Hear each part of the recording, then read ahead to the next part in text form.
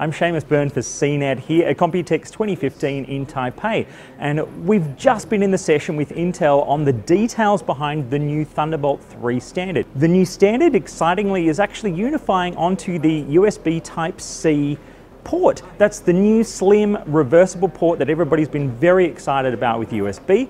So seeing Thunderbolt now unify onto that standard means we will see one single port for all of our needs.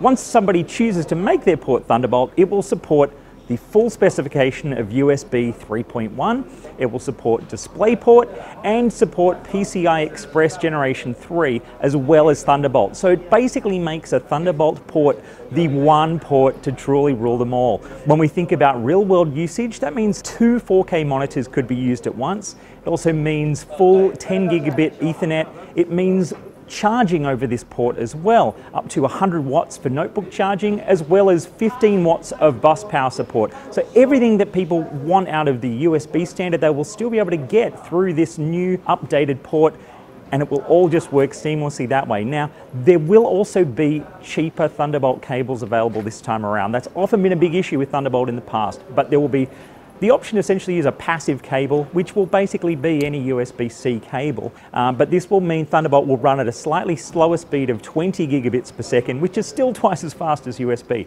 So these kinds of options, I think, will make this new Thunderbolt work a lot better for most people, and hopefully it will see wider manufacturer adoption into actual devices, PCs, notebooks, maybe even some of the smaller devices as well. But that's the big news. You can read all the rest of the details in the story on CNET.com.